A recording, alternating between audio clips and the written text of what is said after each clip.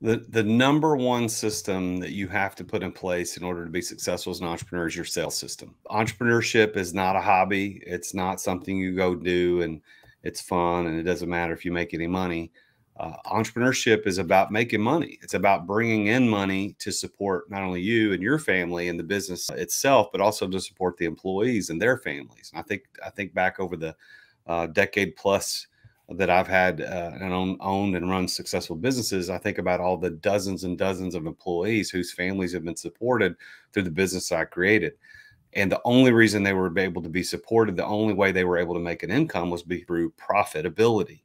And that relates back to sales. So no, you don't make money through marketing. You don't make money through providing services. You only make money through sales. If it's not sold, if nobody exchanges money for something of value, no, there's no money to go around. So sales is the most important system to establish. It's not certainly not the only one, but if you can focus on the sales system early on in the life of your business, you're going to be head and shoulders above everybody else.